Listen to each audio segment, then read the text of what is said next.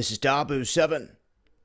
We now have reports coming out of Japan that China and Russia are sending these intelligence gathering vessels to chase down the USS Carl Vinson aircraft carrier and all the rest of the military equipment that has been dispatched by Donald Trump to North Korea.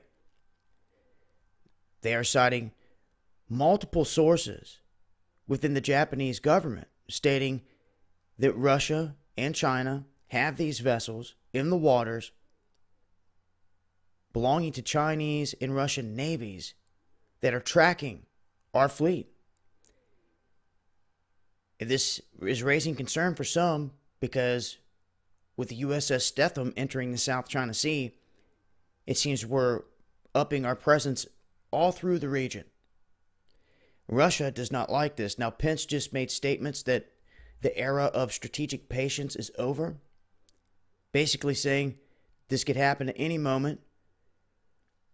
We witnessed the suspicious failure of that missile test, which some were questioning, did they do something to take it out? Because prior, there was information out there that they had just that type of technology to do just that.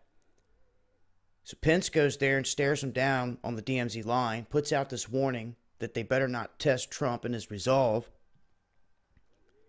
And Russia counters and says they better not go against international law and launch a strike, with Trump now threatening to do just that. That it's not off the table. One of the top options to just strike out of nowhere. Of course, they've stated this before. It can happen, but now they're rebuffing this.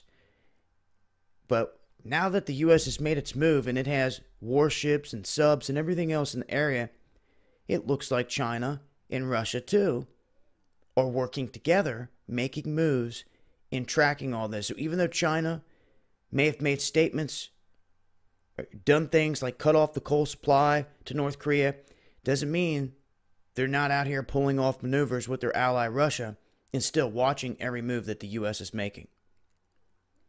So, those are some of the latest reports.